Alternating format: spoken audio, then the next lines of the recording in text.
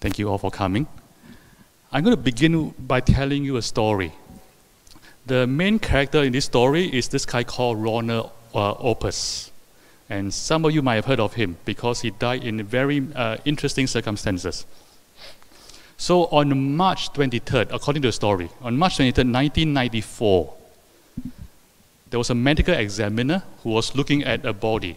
And the body belonged to Ronald Opus. And he looked at the body, he concluded very quickly, it's very obvious, the guy died of a gunshot wound to the head. Right? Somebody fired a shotgun at him, at his head, and his head got blown off. So, pretty obvious, this is a homicide investigation. Right? On further examination, the question, how did the guy end up getting shot in the head with a shotgun? Turns out he was about to commit suicide. He went to the roof of a 10th floor building and jumped off the building. And on the way down, when he reached the 9th floor, somebody fired a shotgun from inside through the window and blew his head off on his way down. So that's how he died. Very strange. So now you can't make up your mind whether it's suicide or homicide, right? Because he will die anyway. So is it suicide or homicide? Not sure. But something interesting happened. It turns out that there is a safety net on the 8th floor. And the reason there's a safety net is because they are doing window cleaning that week. So the safety net is there to protect the workers. Therefore, if Ronald Opus hasn't been shot on the way down, he would have survived. So it's murder. Okay, then the question, like what happened? Like who fired the shot? So the police investigated that. Turns out on the 9th floor, there lived an old couple, old man and an old woman. And the old man was aiming the shotgun at the old woman, his wife, and pulled the trigger and he missed. And instead of shooting the wife, he shot through the window and shot Ronald Opus on his way down. So now it's murder. So because if you're trying to murder one person and end up killing another person, it's still murder, correct? Okay, so the murder investigation again. So they went to interview him. Turns out not so simple. What happened was, it turns out this old couple, they fight all the time. And every time they fight, same pattern. Like the old man would take the shotgun and threaten the old lady, and they both know the gun is never loaded. And all the neighbors testify, they do this all the time. Right? There's no intention of killing anybody. Okay, so now it just became an accident investigation because somebody accidentally loaded the shotgun. Who loaded the shotgun?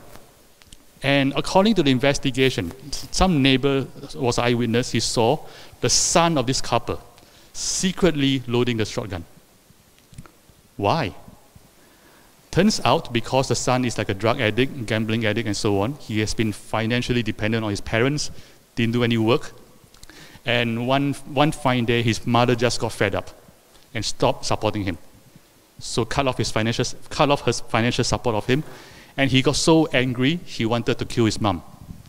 And the way he was going to kill his mom, because he knew this thing happens all the time, he secretly loaded the shotgun so that the father will pull the trigger at the mom and the mom will get shot. That's his plan. Good. It's now back to murder. So what happened to what happened to the son? Turns out he had this plan to kill his mom. For 6 weeks, for some strange reason, the couple did not fight. And this son, he was so depressed that his mom didn't die and he has no money. He was so depressed he went to the roof of the 10th floor building and jumped down. On his way down, his head got shot. And his name was Ronald Opus. So the case was ruled by investigators as a suicide, case closed. The title of this story is Karma in Action. So, by the way, this story didn't actually happen. It was told by this guy called Don Harper Mills, who, when he told this story, he was the president of the Academy of Forensic Sciences in America. And he told this story as an illustration of the intricacies of his job as a forensic investigator. And then it went viral. right? So people posted it on the internet as if it's a real story, and it just, yeah, became very big. But it's an interesting story. The reason I told this story is that when we think of karma, this is what we think of. We think of stories like this, right? You do one thing to hurt somebody, you get hurt yourself, something like that. Specifically, the word karma itself literally means action, to act, to do. That is karma. And in Buddhism, it specifically means action that arises from intention. And the Pali word is satthana, sometimes translated as volition, which is the same thing, right? Intention, volition. And this action, because it arises our intention, karma creates an imprint in the mind.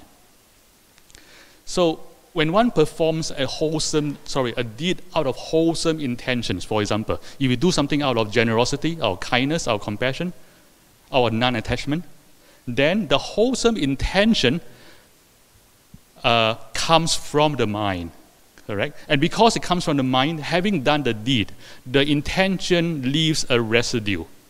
And the residue stays in the mind as an imprint. And in this case, you have the imprint of good karma.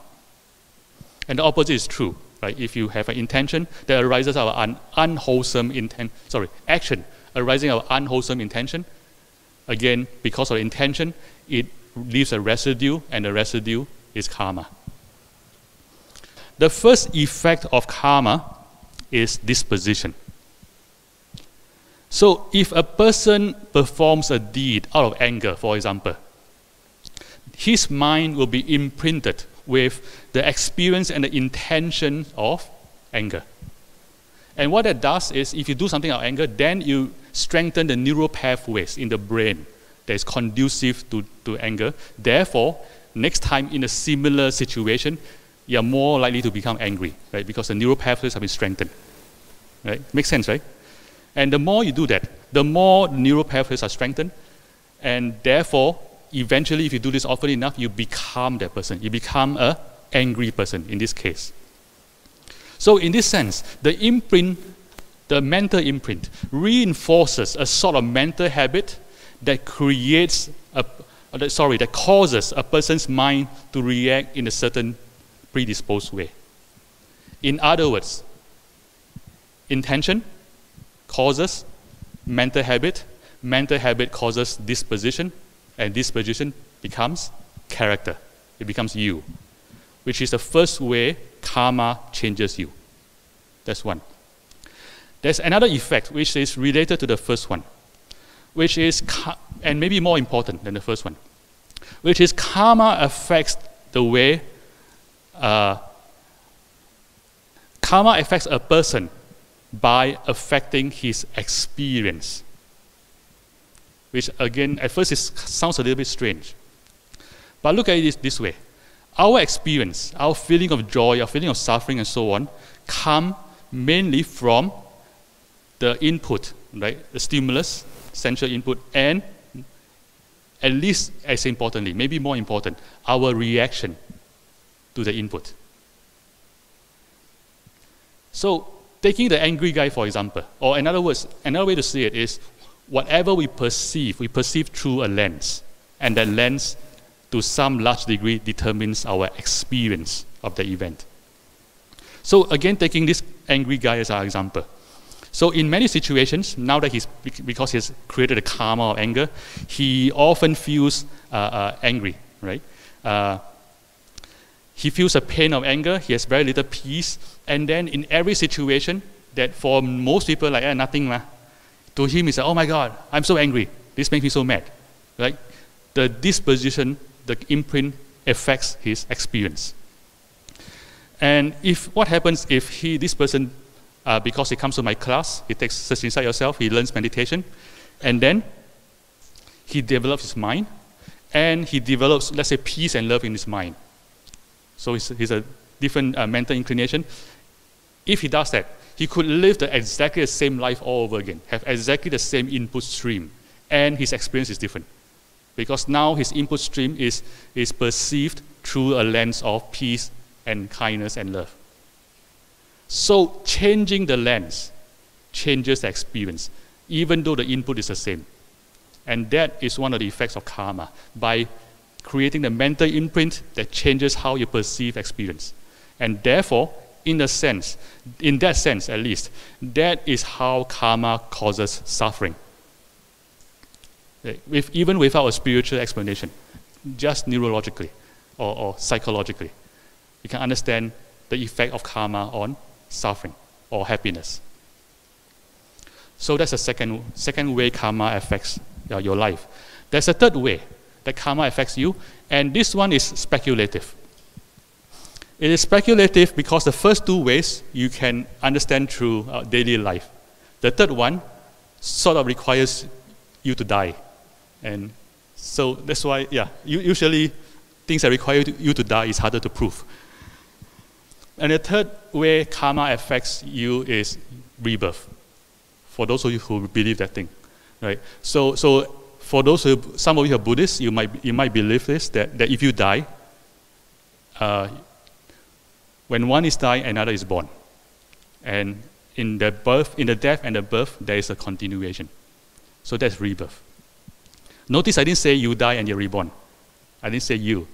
I said, and when one dies, another is born, and there's a continuation. And there's subtleties in there, and we can talk about this in detail if you have questions. However, the question then is, how does this relate to karma? If we think of karma only as mental imprint, how does this affect this process? The explanation I've heard, the one that I think most appeals to me is this, is that the last moment of your death, of this life, the very last moment, determines the next life. Therefore, if the very last moment of your life, all that is in your mind is greed, hatred, anger, jealousy, affliction, then you have no choice. And therefore, the next rebirth very likely will be something that you don't want. However, if the reverse, if at the moment you die, your mind is full of love, or full of peace, or full of compassion, glorious, open, positive states, then at the moment of death, according to this theory, you have choice, right? And because you have choice, most likely you'll choose a higher rebirth as a god or as another human being, maybe born in Singapore where things are kind of nice, right? Or if you are a better person than that, if you are like Di Zhang Wang, you go to hell by choice, right? And the reason why they go to hell is that he said, if I don't go, who goes? Right? Somebody has to save those beings, and he chooses to go. So not necessarily the karma will bring you a higher rebirth. What the good karma does, it gives you choice. And with the choice, sometimes the most highly attained beings choose a lower rebirth in order to benefit those beings. So this is a third way karma affects you. First, by mental disposition, by affecting your experience, and possibly, speculatively, by affecting your rebirth. Make sense? Okay. So this talk is not about karma. This talk is about how to change your karma. First thing is, if you have good karma, don't have to change. So it's not about change. Yeah, that's funny. I was at Sibello, right? The Guan Yin Miao, the Guan Yin Temple at Sibello, and there's like 转运石, and the guy tried to sell me, hey, 要不要转运? I said, 我的运气这么好，我不要转运. It's like, my luck is so good, why do I need to change my luck? So anyway, this is not about changing. This is about upgrading your karma. How to get karma 2.0? 3 ways. First way is to increase your good karma. Second way is to undo the bad karma. And the third way is even better, to become immune to karma. Or if you like to think of this way, think of it as first one, try to win, or try to break even, or to quit the game. Either way, you don't lose. Right? There are only 3 ways to not lose, right? Win, break even, quit the game. So you have complete set right here. Given that karma is intention, how do you create more good karma? Very easy. Just do a lot of deeds with good intentions. So that's the basic. I mean, the moment I say is you can figure it out. So lots of actions through body, speech, and mind that is motivated by wholesome intentions. That is all. That's the good news. So what's the bad news? There's no bad news. There's good news and better news. But with me, there's no bad news. That's why people love me. Besides my good looks and my nice white suit, which is very hot. I mean, like physically hot. There is a very simple one-word solution to creating good karma. And the one word is dana. D-A-N-A, dana. And dana means generosity. That's it. Dana, generosity, there's something called the 10 parameters, the 10 perfections. Anybody who strives to become a bodhisattva, to become a person who's perfect in wisdom and compassion for the benefit of all sentient beings, anybody who strives to become that person has to gain perfection in all 10 parameters. And the first parameter is dana. And there's even stronger statement made by a master. Unfortunately, I don't remember who it is, and I couldn't find the reference anymore. And if you know, please let me know after this. And this master says, the only important parameter is the first one, is dana. The other 9, they are all commentaries on the first one. Okay, so the other 9 are just details on how to practice dana. Is that important? And later on, I'll give you one illustration on how that works. Dana is so important that in the teachings of the Buddha, dana is treated as a foundation and as a seed of spiritual development. Right? And according to Bhikkhu Bodhi, he says that when the Buddha gives a lecture, if he goes to a village for the first time, and they give a lecture to people he hasn't spoken to, the first thing he talks about is dana, generosity. And then after he talks about dana, then he talks about other things. He talks about morality, sila, karma, practice, the Four Noble Truths, and so on.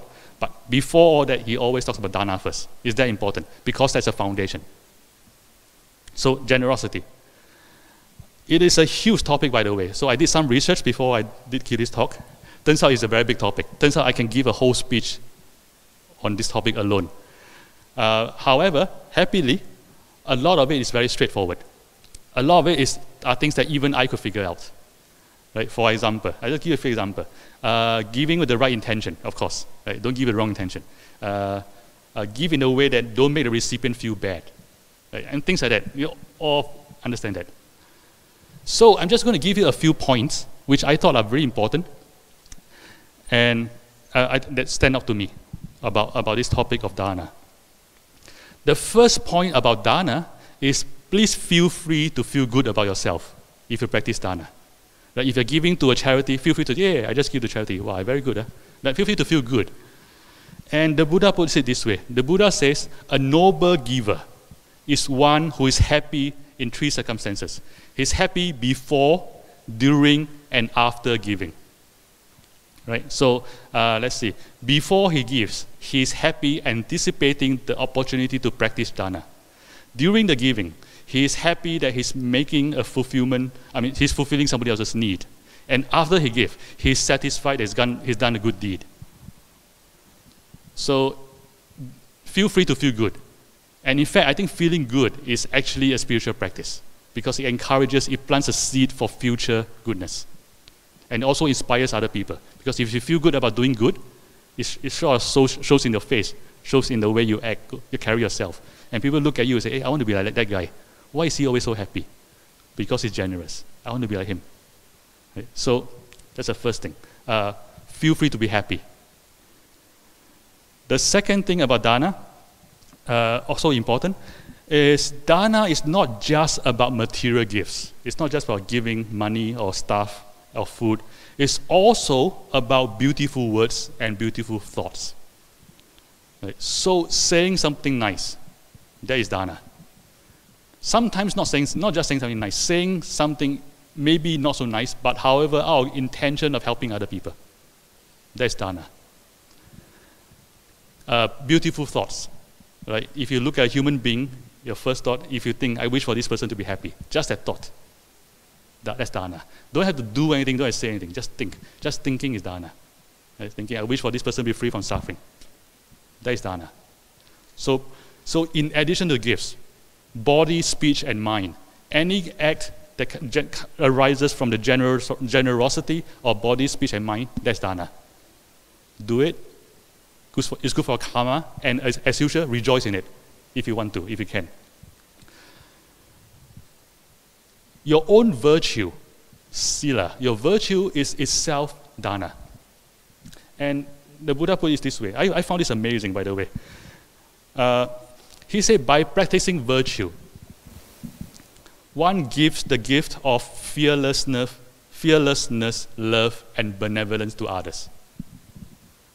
So, for example, if you are very nice to people, if you are virtuous, one of the things that happen is that people have no fear of you, right? When they're with you, they feel very safe, right? Because they know this guy is not going to hurt me. He's so nice.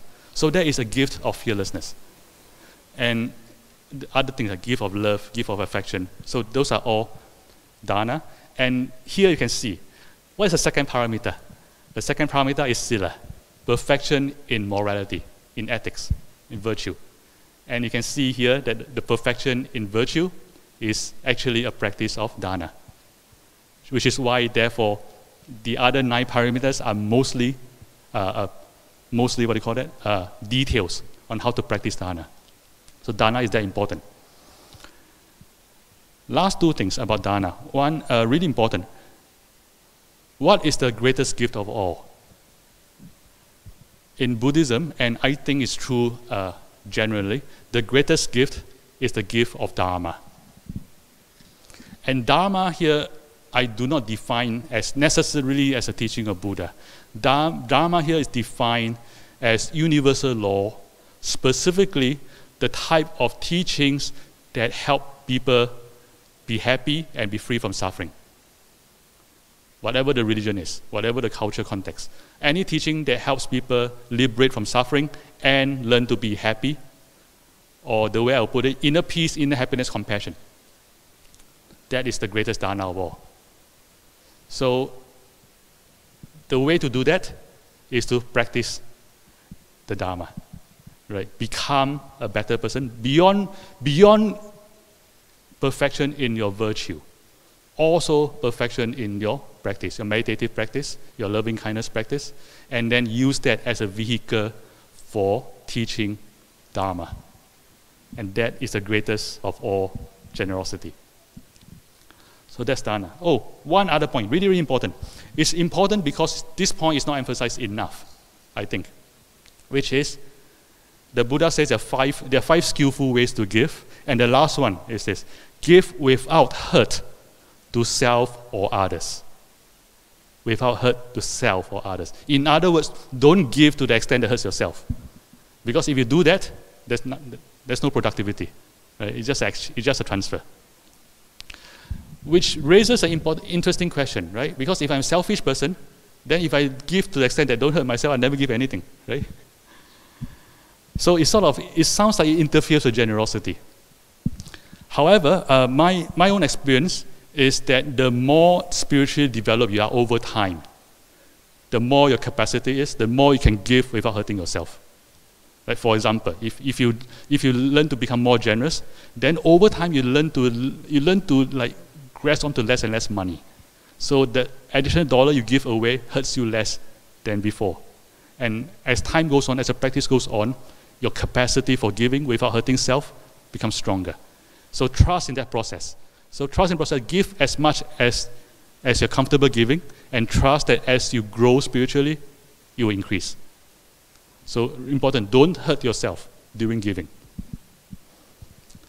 So that's the first way to upgrade your karma. Increase good karma. The second way to upgrade your karma is to undo bad karma. Which is interesting, right? The fact that you can undo bad karma. How do you do that? Again, back to the first definition. Karma is intention. Given that, the way to undo bad karma is with compensatory intention. Creating new intentions that compensates for the unwholesome intention you just had.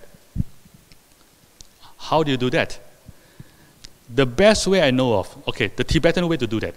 is something called purification of karma. And it's done with something called the Vajrasattva practice.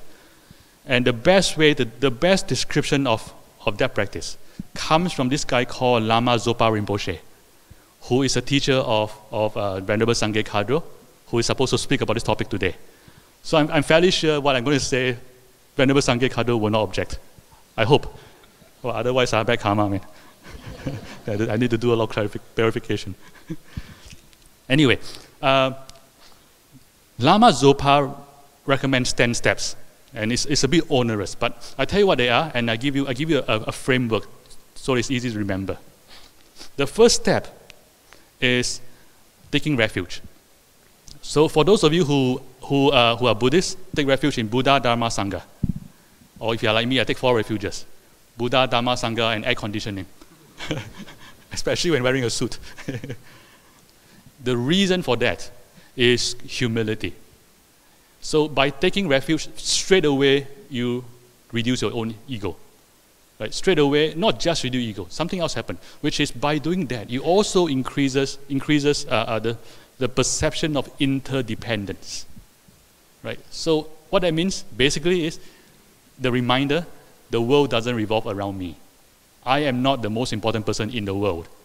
Right? So that's the first effect. Take refuge, and in humility, interdependence. That's the first step. The second step is regret. Right? If I created something out unwholesome karma, I just wanted to kill somebody. Very bad for my intention. Very bad intention. Regret. This is bad. Right? So remind myself why this is bad, and then discourage myself. Don't do that, boy. Not good. Right? Don't kill anybody. Okay. So that's the second step. Regretting. Regretting, by the way, doesn't mean beating yourself up, right? It means there's an element of love in there as well. And the best way to do that is something called the grandmother mind. And pretend you have a loving grandmother, right?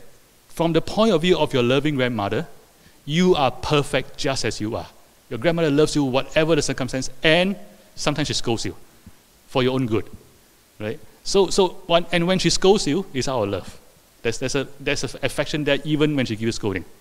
And so when practicing regret, that is the right mind to use. To become your own loving grandmother, self-reflect and say, boy, not good. Okay? Okay. Make sense? Okay, so that's the second point, regret. The third one is to remember impermanence and death. Remember, someday I'm going to die. The reason to do that is if you remember that you're going to die, straight away half the motivation of the unwholesome intention goes away, straight away. For example, if I'm going to embezzle $10 million, right, from the Jinghu or whatever, if I remember this thing, someday I'm going to die, half the reason for embezzlement goes away. Why I need $10 million? I'm going to die someday. Right? Maybe I take more, yeah. Maybe I take 100 million maybe. Wow, this guy teach me to be bad. But you see the point, right? The point is, a lot of times we do a lot of bad things because we don't remember that we do die someday. We live as if we live forever. And the moment we remember, someday I might die, suddenly something changes. Suddenly you say, wait, that thing not worth it. Right? Even if you don't believe in religion, it's like, on the grand scheme of things, not worth doing this. So that takes at least half the power away from the bad intention, straight away. The fourth thing is, this one is very powerful. The fourth thing is bodhicitta, generating bodhicitta. In other words, this is a step where you realize, or you at least create the intention, that by undoing the bad karma, it's not just for yourself. It is for the benefits of all sentient beings. Right? I just had this unwholesome intention, action. I want to undo it so that I can benefit other beings. So you bring in an element of selflessness, altruism, into this process. And again, straight away you can see, right? This compensates for the whole unwholesome intention. What else? Okay, the next few things are a little bit tricky. A little bit tricky because you sort of have to believe this to practice it, but you don't have to. But I tell you what they are, you're free to say, nah, that doesn't work for me. The next step is visualization. And specifically, this means to visualize the deity Vrajasattva in both the male and female form, the father form and mother form, on top of the head, so on and so forth. The step after that, again, optional, is to recite the mantra of Vrajasattva. The mantra has 100 syllables. And basically, it boils down to, please make me unsuck myself. Okay? That's the basic idea.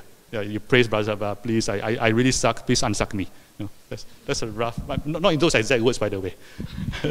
That's my interpretation. However, if you want a short version, there's a 3-word version. The 3-word version is Om Vrajasattva Om. That's all. Om Vrajasattva Om. If that works for you. If it doesn't work for you, ignore this. The step after that, again, requires you to believe in this stuff, and if you don't, it's optional, is generating the faith that your karma has just been purified. And in fact, if you think about it, doesn't require that much faith, right? Because if you understand the psychology of what we just went through, you already, most of the karma has been undone already, because you just created humility, you just created altruism, and you just regretted what you did, and so on and so forth. Right? So even psychologically alone, neurologically maybe, you undone the bad imprint.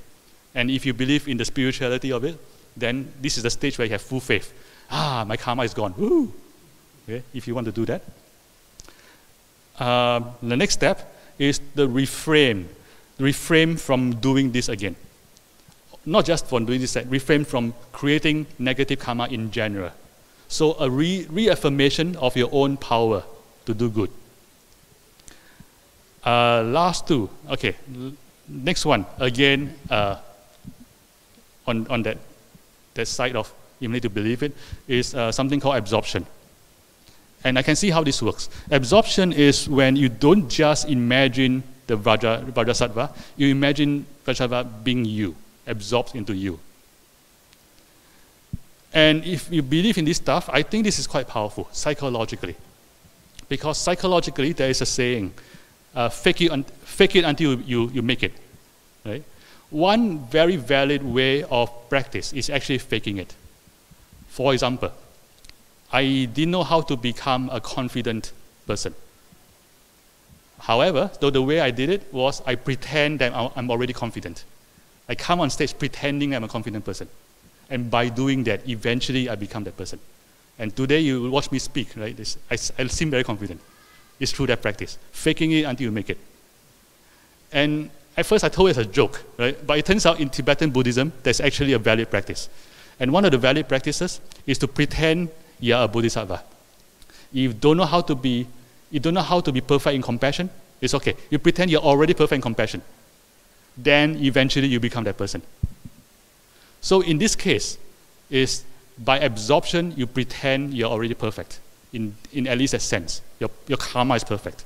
You're a good person. Then eventually you become that person. So in a way, it's creating a mental habit of goodness. And finally, this one again important.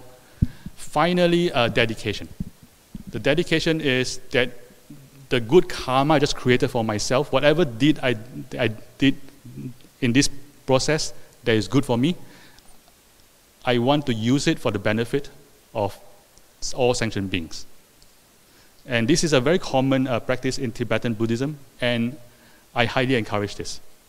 So it's like if you do your 1 hour of meditation, the merit doesn't go to you, it goes to the whole universe. Or at least you think, you aspire for all this to go to the whole universe. So that's it, 10 steps. Basically, what we just talked about, basically creating humility,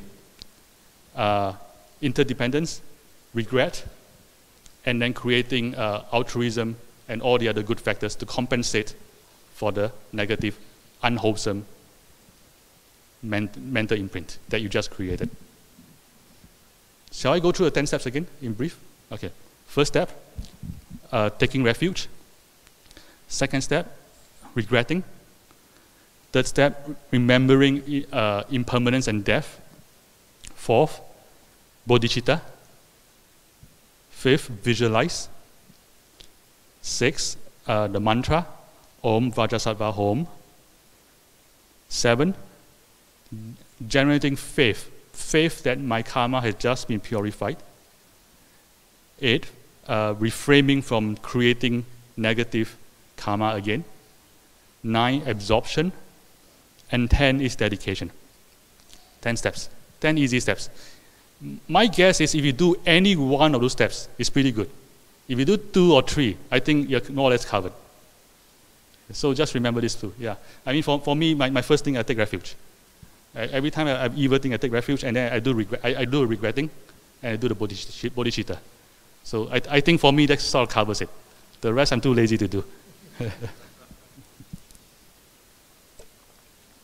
So that's step 2. Remember the 3 steps? Try to win, try to break even, and the last one is try to quit the game.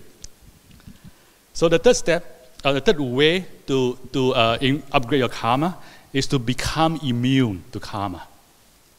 Or at least bad karma. I mean, good karma, maybe you don't do immune. At least bad karma, to be immune. How do you do that? In Buddhism, there's only one known way to become immune to karma, which is, anybody knows? To become fully enlightened. Okay? To become a Buddha or an Arahant. Once you achieve that, you're fully immune to karma vipaka. At least that goes a theory. Okay, so that's the good news. What's the bad news?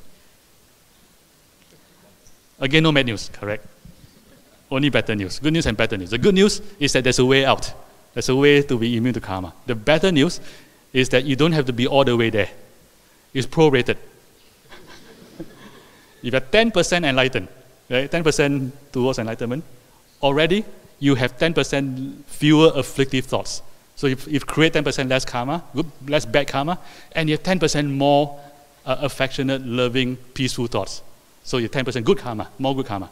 So it's prorated. So any step of the way that you make on this progress, on this journey, is progress. It benefits you. Ananda made a very interesting observation about enlightened people. And by the way, I mean, remembering that he's with the Buddha all the time, like he's seen a lot of things. He says that everybody who's been enlightened that he knows about came to enlightenment from one of 4 approaches, and there are only 4. The first one is to begin with serenity and then end with insight. And the practice of serenity, of course, is shamatha, which is calming the mind. And the practice of insight is vipassana, which is observing in the mind and creating insight. And I'll talk a bit about that later. So start with serenity and with insight. That's the first path. The second approach is the reverse. Start with insight and with serenity. The third approach, Ananda said, is do both at once. Practice both serenity and insight and let them strengthen each other and grow together. The fourth way to become enlightened, this one is very interesting. Ananda says this is when the disciple's mind is seized by the agitation of Dharma. The disciple's mind is seized by the agitation of Dharma. And Ananda said this without explanation, assuming everybody knows what he's saying. And I have a theory. So for those of you who attended my talks before, every time I say I have a theory, it means I don't know what I'm talking about. I'm just making stuff up. I almost say the S word. I'm just making stuff up. And most likely it's BS. But I'll tell you my theory. My theory is, okay, first the part that's not theory, the part that I know for sure, is that meditative practice, all of meditative practice, all my 22 years as a meditator, can be summarized in 2 words. And the 2 words are letting go. All of meditation is about learning to let go. Letting go of, at first, of gross evils, right? Intention to kill, intention to steal, sexual misconduct, and so on. And then following by subtler and subtler things, and ending with letting go of self. And then letting go of being, and letting go of non-being, and so on and so forth. So it's all about letting go. Given that, my theory is that for some very small number of people, they found a way to spontaneously let go to the degree that they achieve enlightenment. And one of the examples is this guy called Eckhart Tolle. Anybody here knows or heard of Eckhart Tolle? He wrote a book called The Power of Now. And he describes his enlightenment experience as this. He was very, very depressed. He was suicidal. He was very close to killing himself. And then one fine day in his room, suddenly everything changed. Everything in the room looks different. And that was his enlightenment experience. Just suddenly all changes. And so when I met Eckhart Tolle, I told him this theory. I asked him, was that what you experienced? Right? Did you spontaneously let go of everything, including self? And he said, yeah, that sounds about right. So that's the fourth way. In other words, of the approaches to enlightenment, to nirvana, the only reliable way is a combination of serenity and insight. And there is a third way. There is another way that doesn't require serenity and insight, but it's not reliable. It doesn't always happen, and it's dangerous, because if you need to be depressed to get there, sometimes you sort of die. You sort of kill yourself first. So don't do that. Do the other three approaches: serenity and insight in any one of the or in any order. So how to do this, right? Or rather, how to do this, and how does mastery look like? Are you interested to know? Okay, let me give you some example. So serenity, the practice is shamatha. Shamatha is when, remember the first exercise we did earlier before the talk began, we settled the mind. So that practice done to mastery. Right? So you're able to settle the mind on demand. You're able to calm the mind down on demand. And there are various grades of this. The first grade is that you do this in a way that is useful for work. Right? If in an office, if everybody in the meeting room is frazzled because there's a crisis going on at work, and everybody is panicking, and you alone have the ability to calm the mind. You alone can think. Then, next promotion cycle, guess who gets considered? It's you. Right? Because everyone look at you and they think you're a leader. So that's one of the first steps, right? The ability to calm the mind on demand in a way that is visible to other people, that allows you to think, that is useful for work. So that's one. However, it gets more. It gets better. As various grades of shamatha deepens, as you deepen in shamatha, one of the things you do, again one of the early achievements, is the ability to bring attention to one object continuously, non-stop. For example, the breath. So bring attention to the breath and never losing attention to the breath. But it's not exclusive. So you also sense other things, distractors, thoughts, sounds, and so on, but you never lose attention to the breath. So that's one of the early achievements. And the next one is your attention is exclusive to the breath. Right? Not just you don't lose attention, you don't sense anything else. And so on and so forth. And you get to the stage where you get into the jhanas. And the first jhana, according to the description, is when your mind is so concentrated on one object, which in this case, again, the breath, the mind has no movement away from the breath at all. It just stays there, perfectly still. And in that mind, you're fully concentrated, you're relaxed, you're vivid, and you're relaxed so that at the end of and you can do this for 24 hours at a stretch, by the way. And after 24 hours of intense concentration, you come out of it and say, now I'm relaxed, now I can do real work. Okay, so intense concentration, very restful. And then there are 5 factors called the jhanic factors arising. The first 2 are perfection in attentional factors. Vitaka and vichara. The ability to move attention, the ability to stay attention becomes perfect. Joy factors, piti and sukha. Energetic joy, non-energetic joy become perfect. And the last one is one-pointedness of mind. So you achieve perfection in all this, and this is only the first jhana, and it goes on. So if you go on the shamatha path, this is where you lead to. Profound peace, profound happiness. Happiness which is independent of sense experience. In other words, there's no more incentive to do anything evil from that point on. It's fascinating stuff. So that's the first path. the first way. The second one, insight. Insight, the practice is vipassana, which is very simply observing yourself. And through observing yourself, gaining insights in at least 3 processes. The process of emotion, the process of cognition, and the process of self. So knowing deeply how you feel, how you think, and your being. And in doing that, one of the end goals, again, not the complete perfection, one of the mastery points is arriving at the point of no self. Arriving at a point, again, there are 2 flavors. The first flavor is when you find that there is only the observer, and the observer has no identity. There's only the observer left. Identity is completely let go of. That's the first flavor. The second flavor is there is no observer. There's only the observation. And once you reach there, again, freedom, liberation, liberty. So that's that path, mastery. The mastery of, okay, there's a third path. Very important. So I talked about serenity, I talked about insight.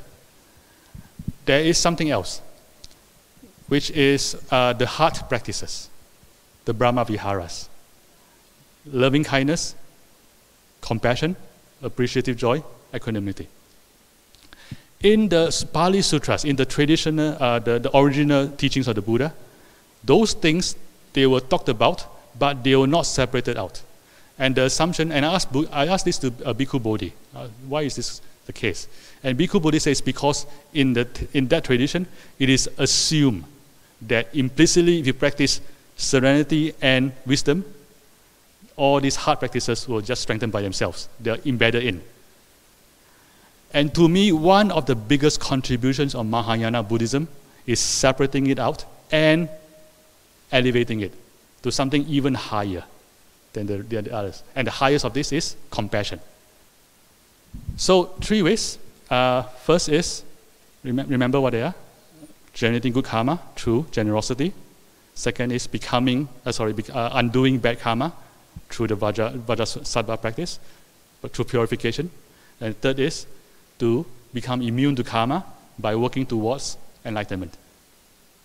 Okay? Let me end with a story and a confession. So let me tell you the story first. The story is how I became a Buddhist. And I'll tell you the relevance in a minute. I became a Buddhist in 1991 in September. And it actually happened over there, that room over there. What's the place called? Dharma Hall, yes, in the Dharma Hall.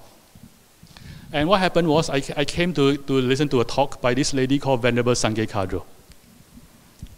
And just before the talk, we had time to chat. So I went to Venerable Sangye Kadro, and I asked her the question, which in retrospect is a bit rude, but I asked her the question: what is it in your Buddhism that addresses suffering? And Venerable Sangye Kadro says, all of Buddhism is about addressing suffering. And I had my oh my gods moment. Yeah, I'm polytheist, which is like oh my gods, you know. Like, oh my gods. In that moment, I knew I was this close to what I was seeking. Whatever it was. Whatever I was seeking, I knew I was this close.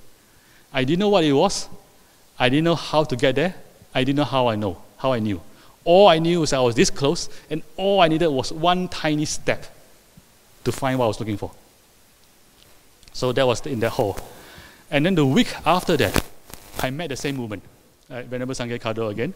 And this time she came to NTU and she gave a talk, and I was in the audience. And I didn't ask her any question.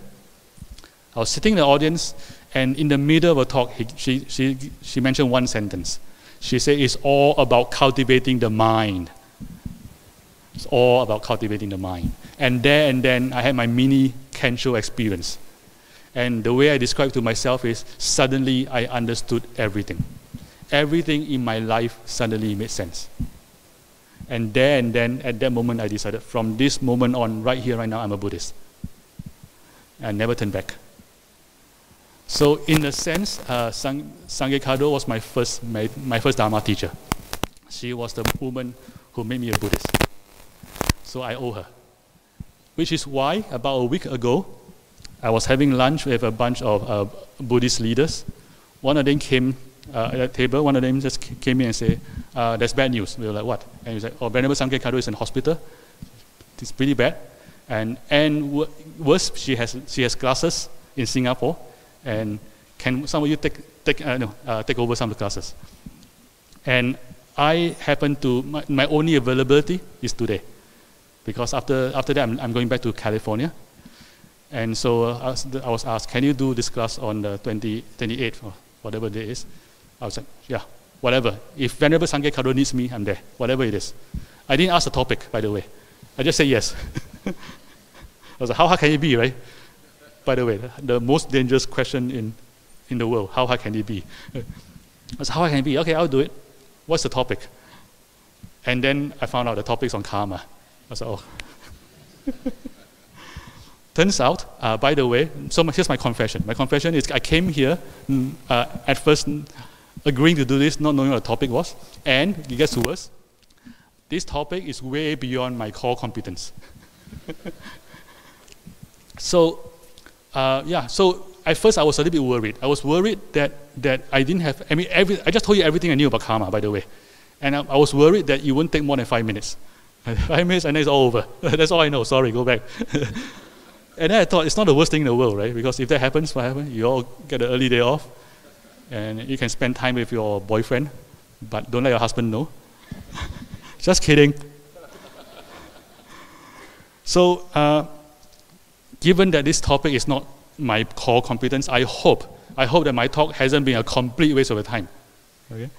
And if it is, you can ask for a refund from Victor. Yeah, he won't give you a refund, but you can ask. And I hope that you will practice these 3 things: generosity, purification, and meditation of insight, serenity, and heart practices. And through doing any of those things, I hope that your karma will improve. I hope that you enjoy plenty of karma for the rest of your life. Plenty of good karma for the rest of your life. And with that, thank you very much.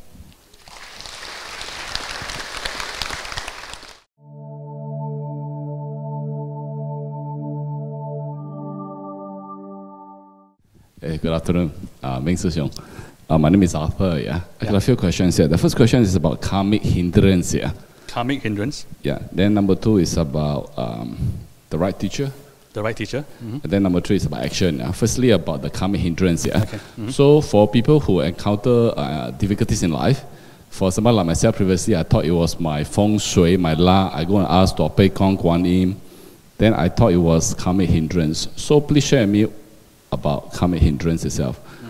Then number 2 is about the right teacher. Myself, for the last 2-3 years, I have been running around like a headless kitchen looking for the right teacher.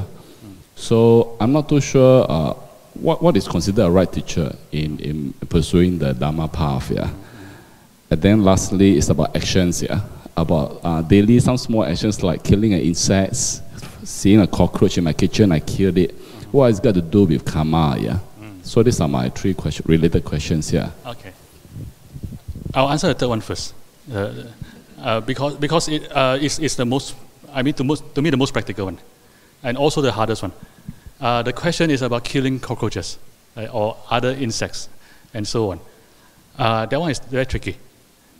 So I've heard, by the way, I've asked around, I asked various teachers. I heard there are 3 responses, and I'll tell you what they are, and I'll tell you my own feeling, my own response. The first, and the 3 responses, there's some conflict between them. So they're not entirely compatible. The first one is an obvious one. Of course, it's bad karma. It's killing, duh, right? Okay, fair enough. So cockroach and whatever, you kill them, it's bad karma. That's the first answer I got. The second one is a bit weird, and it's not compatible with the first answer. The second answer is that if you kill an animal with quote unquote the lower rebirths, the lower births, insects, fish, and so on, then you're giving them an opportunity for a higher rebirth. So you're doing them a favor. Alright. Okay. Sounds a little bit like rationalization. Recycle the karma, right? Yeah, this talk is me 100% recycle karma only, right? So yeah, doesn't write me the right way. Both, by the way, both don't write me the right way. The first one sounds a little bit fundamentalist. The second one sounds a bit what's the word, rationalization. The third one makes most sense to me. The third one actually came from Sangye Kadra. And what she said is, bring awareness to the imperfection of this world, which is that for us to survive, some animals have to die, even if you are vegetarians, even if you don't kill a single ant, because even the practice of agriculture requires the killing of animals, right? Insects and birds mostly. So for you to eat, some animal died for that. Cannot be avoided. Therefore, given that, the question then is what to do. And Venerable Sangye Kadra said, therefore, the best way to do that is to, every time you eat or every time you are responsible for another animal dying, commit to not letting that life go to waste. So commit to using your own life, for the benefit of all sentient beings. So commit to a practice, commit to compassion, commit to coming to Guangming Song and give talks when they ask you to, things like that. So benefiting others. So I think that's the best answer. My own feeling is that that is the answer, and there's something else more than that, which is I started thinking about this, and I think the question I ask myself is why? Why am I killing spiders? Why am I killing cockroaches? And the answer is fear. Right? I'm killing all those creepy crawlies because they are creepy. Because there's a fear. There's a fear that if I don't kill this spider, at night it's going to bite me and I'm going to die or something. Or it's going to be very nasty. Or the cockroach is going to contaminate my food, and so on and so forth. So it's all about fear. And that fear, to me, is not entirely baseless. Right? So there's justification. However, so it seems to me that what is even more productive than speculating on karma is to address the fear.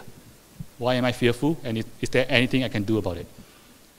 And I think there is. And I think what I can do is practice. Practice of the three pillars: serenity, insight, and love and kindness.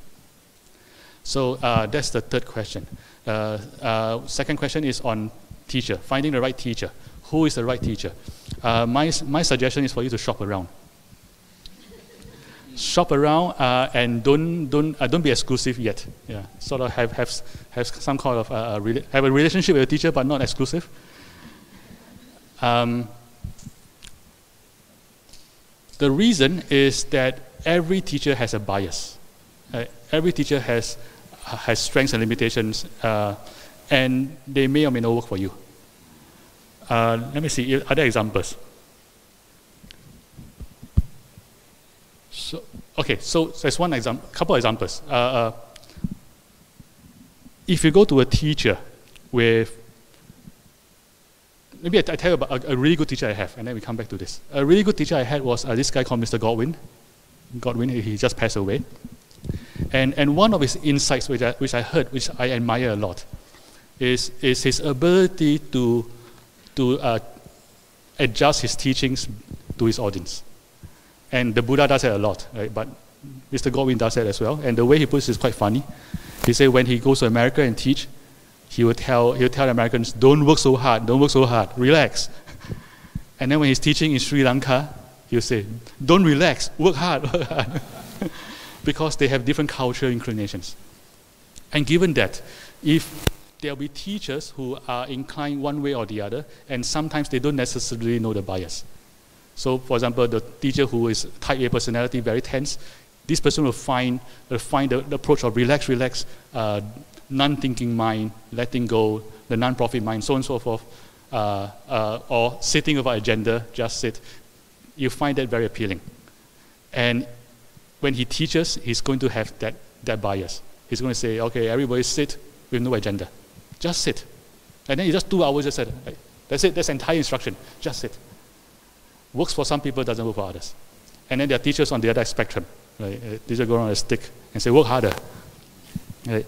And so depending on your orientation, either one may or may not work for you.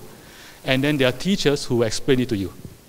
And I think they're kind of rare. And they're rare for a reason. I discovered this. I discovered that to get into a certain state of that is described in the scriptures, certain state of, let's say, shamatha, is very hard. And it's even harder that to explain is even harder. To get to a state and then to verbalize how you, like what the state feels like, is even harder than getting there. To figure out how you got there is even harder than that. So my experience and the experience of a lot of meditators, usually you just sit, and then suddenly it's like, woof, you're in some state of shamatha. So how did I get here? No idea. Last hour I was struggling. Last hour I was going to give up. Suddenly I'm here. And then the next time you do it, no struggle, but you never get to the state. Why? Makes no sense, right? It's very hard to figure it out. And then once you figure it out, it's very hard to explain to others how to get there. And even you can do that, it's very hard to help people individually. Therefore, it takes true genius to be a great teacher to everybody. And therefore, I think the Buddha is the greatest genius who ever lived in this world, ever. The greatest of all geniuses. And the implication of that is not just, you don't just want to find a good teacher, you want to find one that fits you. Because not all good teachers will fit you. So that's why I say shop around. Right? And even the good teachers shop around, have a skeptical, respectful but skeptical. And irrespectful, and even knowing that this guy is a good teacher, is amazing and may not fit me. Not his fault, not my fault. No fit. So having that mindset. The first question was karmic hindrances. I'm going to say I have no idea. It sounds like an imponderable to me. So it's one of those places where, it takes a Buddha to figure it out. And the Buddha actually says something very interesting about this. It's in the script, I don't remember which sutra. It's one of those sutras that's fairly famous. And the Buddha was explaining, he said, there are people, how should I say it? He said there are people who are bad now, and the next life, so there are people who are spiritually very strong, and they can see people's past life, one past life and one future life. And when they see that, they get confused. Why? Because they look at this guy's past life and say, past life, this guy did so many bad things. But this life, he's so happy, he's living in luxury. Right? He has a good rebirth. And then, this other person, past life, she's a good person. This life, she's living in luxury. She's a good rebirth. And then on the flip side, right, that person, past life, good person, this life, bad rebirth. And so on. All combinations are there. So the Buddha said, anybody who can only see one rebirth will come to a wrong conclusion because they'll see all these confusing signs. And the Buddha said the only explanation is if you have to see multiple rebirths all the way back to see that there are things that they've done in many, many lifetimes ago that is coming to fruition now. Right? And it takes a Buddha to see this, which is why anybody who's less than the Buddha will get confused.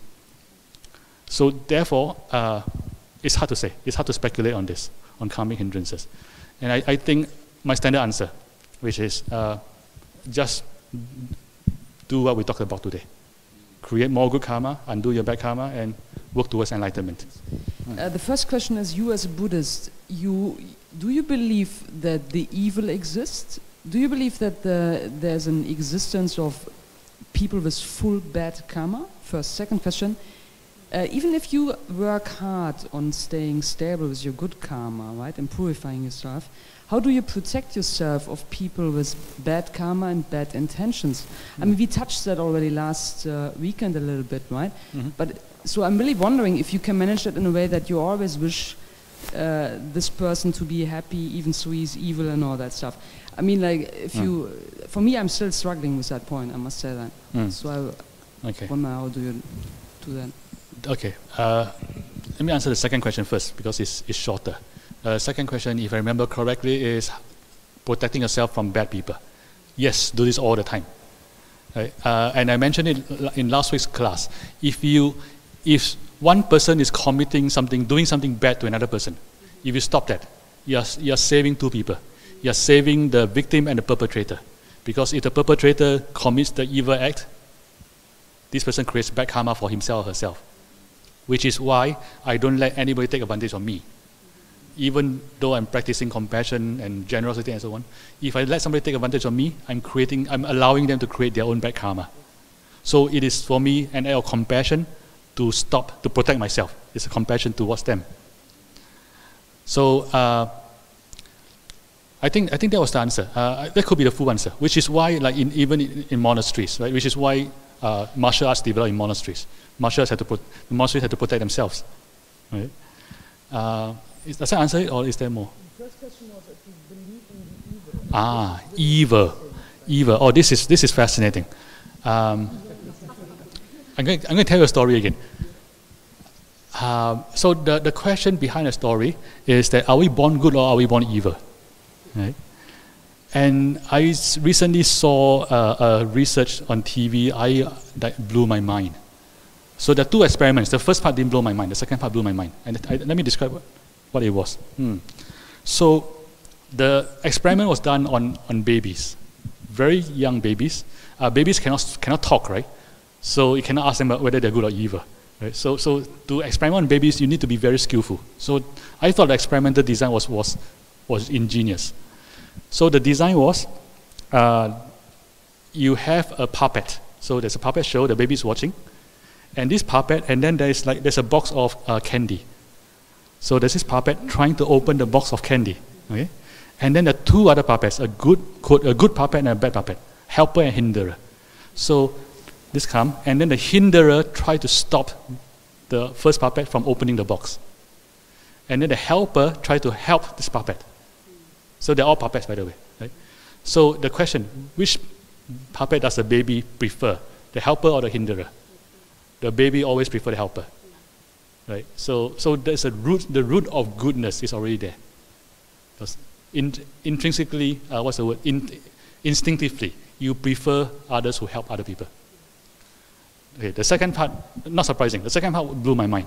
The second part was, this time, before this experiment, now we have two puppets, puppet A and puppet B.